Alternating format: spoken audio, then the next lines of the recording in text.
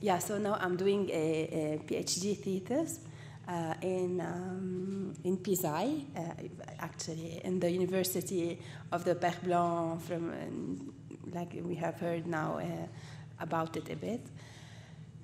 Okay, so I'll just begin so that I don't lose time. So unity of God and unity in God, a possible perspective and way of dialogue between the believers. A Shi'i perspective of dialogue developed by Dr. Mohamad Ali Shomali. I have had the honor to participate in one of the meetings of Wings of Unity that have been held at Sofia University Institute in Italy. I have listened to the intervention of Dr. Mohamad Ali Shomali, and I was triggered by his out-of-the-box perspective of dialogue. In this paper, I would like to share with you what has triggered me in his perspective and discuss with you some challenges that might be arisen by many hearers of the argumentation of Shomali, since it is at the same time aligned in the Shia tradition, but also not so much known as a traditional Shia perspective in today's world. Unity of God is one of the major principles in Islam, highlights Shomali in his intervention, which was transcribed in a book in 2017 entitled Unity of God and Unity in God. In fact, unity of God is a main principle in monotheism in general. Shomali says that the principle of unity of God can be noticed in many resources in Islam. However, it was not always noticed as a principle for uniting people, but for many other purposes, mainly theology and theosophy. However, some have talked about this concept and anthropologically too. The unity of God is the main principle to follow. Shomali insists that there is nothing additional to Tawheed. Shomali explains how the principle of unity of God has a large influence on ethics. He bases his idea on what Al-Allama Tabatabai wrote in Al-Mizan fi Tafsir al-Quran, where he talks about an ethical system that he described as a system proper to the Quran. He said, "The Quran has repeatedly said that the kingdom belongs to Allah, that the kingdom of the heavens and the earth is His, that to Him belongs all that is in the heavens and the earth. Look at anything. You will see that Allah is the owner of its person and of all of its concomitants. When a man believes in that ownership and this belief becomes firmly rooted in his heart, he does not admit that anything has got any independence at all in its person, characteristics, or activities. Such a man cannot look except at the face of Allah, nor can he bow down before, hope for, or have any fear of anything other than Allah. He will not enjoy or be pleased with any other thing, nor will he rely on, surrender to anyone but Allah. In short, he will not desire or wish for anything except Allah, the Eternal One, who will remain when everything will perish. He will surely turn away from all the falsehood, that is, from everything other than Allah. He will not attach any importance to his own existence, nor will he care for himself in face of the absolute truth, that is, the eternal existence of his Creator. Great is his glory." On the question where multiplicity comes from, in the question of wahdat al-wujud and unity of God and unity in God, one of the most relevant debates that have been arisen is how to explain diversity while affirming that all is one in God. Shomali refers to the ideas of Suhrawardi and Mullah Sadra to explain his perception on the subject. He says, "For some people, the idea was that the creatures, such as the birds, the angels, the non-living beings, the humans, have different realities. But Mullah Sadra, in transcendent philosophy, argued that when we only have one reality, and that is existence, and the differences stem from a difference in the intensity of existence. Therefore, the result is that what makes us different are our different degrees and intensity of existence. For Mullah Sadra, existence comes as a ladder, as a hierarchy. Each of us is a finite, limited being, but we have different degrees. So this perspective of the universe is a very important perspective because it puts you in a close and intimate relation with everything, and you do not differ in reality from each other. It is just a matter of degree. When it comes to human beings, their degree can vary depending on what they do, or more precisely, what they are. Mullah Sadra has the idea that human beings can actually be different in their species, and all birds are the same, regardless of the type. But a human being can be totally different. This is a very important metaphysical approach to the issue of unity, says Shomali. Furthermore, Shomali, by referring to the philosophy of Suhrawardi, confirms that the pure darkness does not exist. He explains that darkness is not other than a lesser degree of light. He says, so we only have light, but a lesser light, a less intense compared to a higher light is darkness. So we do not have absolute darkness. Absolute darkness does not exist. Anything created by God has light, but we have different levels of light. Before continuing with the argumentation of Shomali concerning some verses in the Quran, let's pause and present the most obvious challenges that such a vision of reality might be confronted with. The long debate about the unity of God and unicity of God. Here Shomali might face all the questions about Ishraq and Tashbih. However, let's not forget that the idea of Wahdatul Wujud is a vision of the existence present in many Sufi and Shi'i traditions, and consequently that what Shomali is saying, although it might be challenged by some, but it would also be approved by many, since what he is saying is supported by a strong Islamic tradition and not just an opinion of an out-of-the-box Muslim scholar, as I called him at the beginning of my intervention.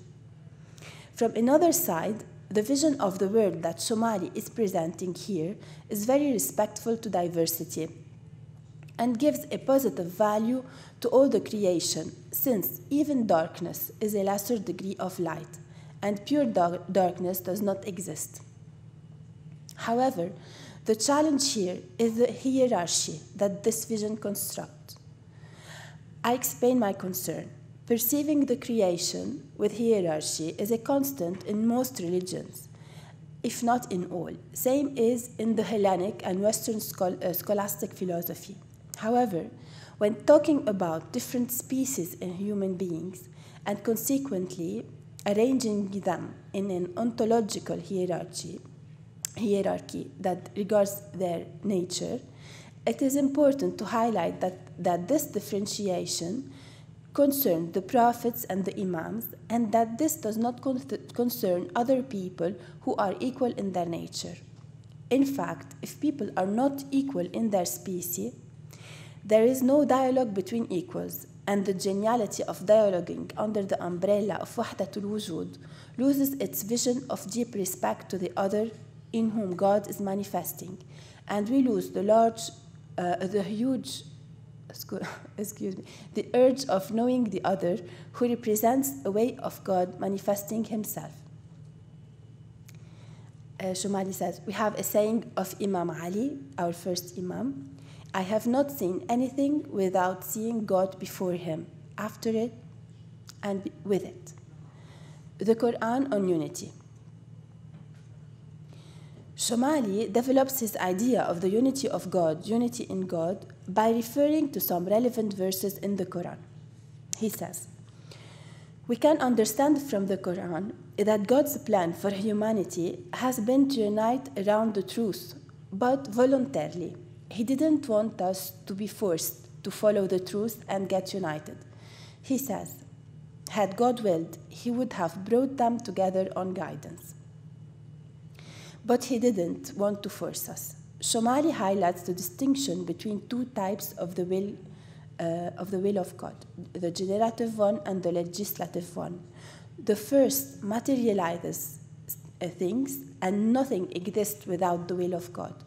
As for the second, it is what God wants but does not force, and God wants the humanity to be united around the truth. He has invited us toward this. He has provided us with everything that we need for this, whether it be our moral conscience, our intellect, prophets, and revelation. Everything that we need, God has given us. Eventually, this is going to happen. Therefore, there is no way for this world to end without that plan of God materializing. But God does not force his plan. He's patient, says Shomali. Another verse. O mankind, indeed, we created you from a male and a female, and made you nations and tribes, that you may know each other. Indeed, the noblest of you in the sight of God is the most pious among you. Indeed, God is all-knowing, all-aware. Shomali comments this verse by saying that God in the Quran addresses sometimes the believers and sometimes the whole mankind. In the mentioned verse, God addresses mankind and tells them that he has created them all from Adam and Eve, and has created them in different tribes and nations for the purpose of coming into mutual understanding and recognition, and not to make someone superior to the other or to cause enmity between them. Then God says that the most honorable between the people in the eyes of God are those who are more pious. In the whole Quran, there are only two things that I know, says Shomali, that I know of which are mentioned as something that can raise someone's position. One is piety, and the second is knowledge. These are very much connected. If you want to go higher, you have to be more pious, and you have to be more knowledgeable. Furthermore, Shomali highlights the same book that the believers share. He says, according to the Quran, the books given to Abraham, Moses, Jesus, Prophet Muhammad are not different books. Rather, these are different versions of the same book, different editions and representations of the same book. This is a very important concept for unity, says Shomali. However, he says, we see how bad the response of humanity was. God saves them from one conflict, and they start another conflict. They even start conflicting over what was supposed to give them unity, the book. And the only way to be saved from this conflict is to be really, truly faithful, committed to the truth. Here, I would like to highlight some challenges that might immediately come to our mind when we hear what we have heard. The problem in highlighting the commonalities in order to enhance unity is, first of all, to find commonalities approved to be as such by all parties. So I ask, is sharing the one same book in different versions is a common conviction? On the other hand, even if we agree that we have a lot in common, but is it useful to drop the fact that these commonalities have not been able through history to resolve the problems that our differences have created? Is the challenge to find commonalities or to manage the differences? Another challenge, thinking that being committed to the truth would save us from conflict.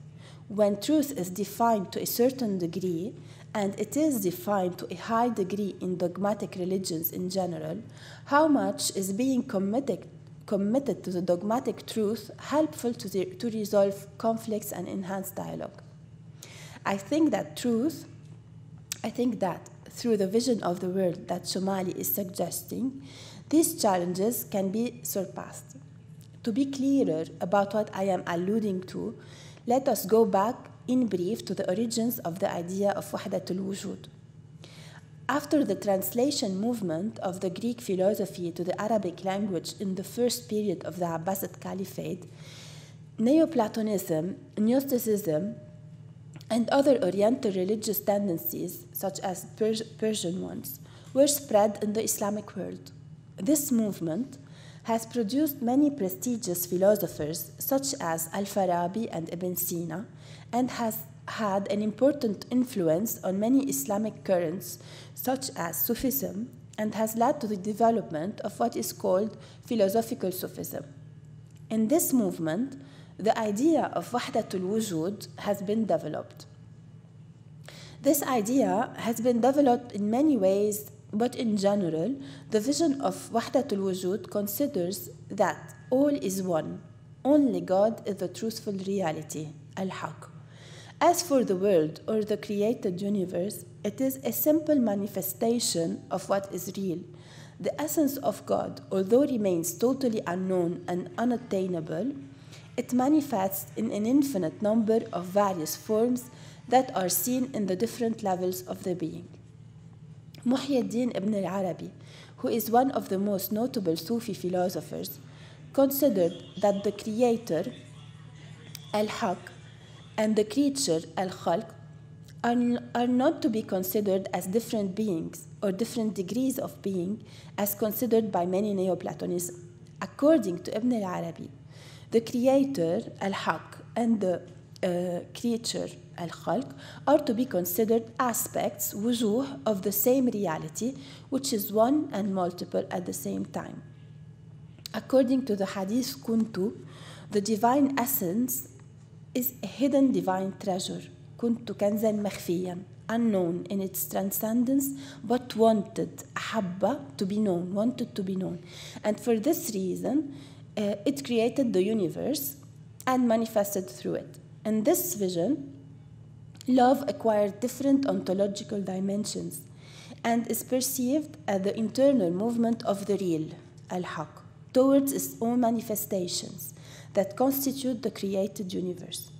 Love is the first and ultimate cause of the existence of the universe, as proclaimed by Ibn al-Arabi. The movement from nothingness, al-Adam, to existence, al-Wujud, has been a movement of love of the Creator, al-Mujid, toward the world. There is no movement in the universe that is not in relation with love. Love is the principle, al-Asl, of all existent beings.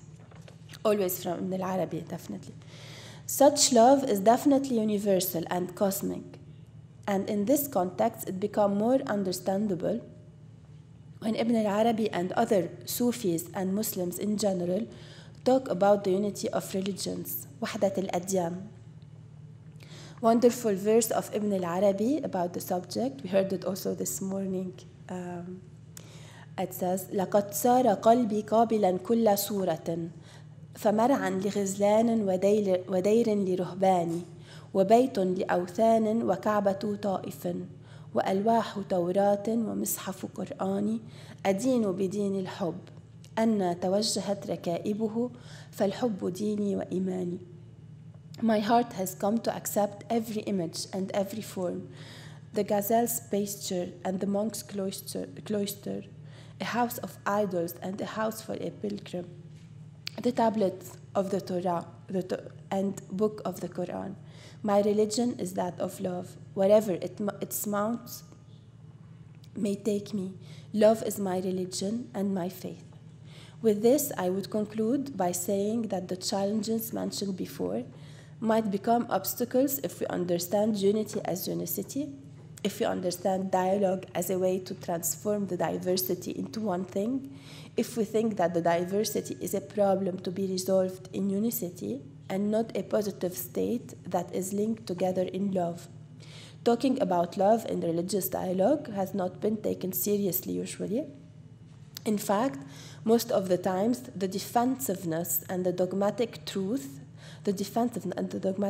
of each party has gotten in the way.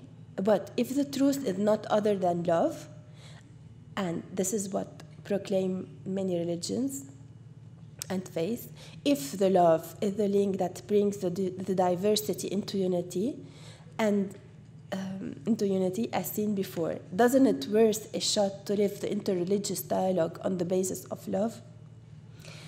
Love is action Yes, love is action towards the loved, but mostly it is a state.